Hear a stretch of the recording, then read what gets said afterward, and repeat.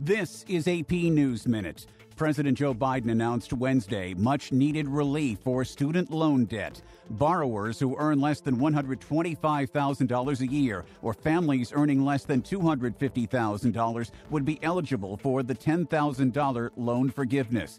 That amount increases to $20,000 if they qualified for Pell Grants. Outgoing UK Prime Minister Boris Johnson met with Ukraine President Volodymyr Zelenskyy as the country observed its Independence Day and marked the 6-month point in the war with Russia. The visit also comes as the U.S. announced a major new military aid package totaling nearly $3 billion to help Ukrainian forces fight for years to come.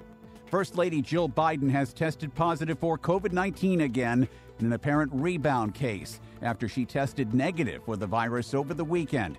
The White House says President Biden continues to test negative after spending 3 days with his wife at their Rehoboth Beach, Delaware vacation home. And Ukraine's President Volodymyr Zelenskyy presented awards to Ukrainian soldiers for their service to the nation. Some medals were awarded to fallen soldiers posthumously, with family members collecting them from the president on behalf of their loved ones.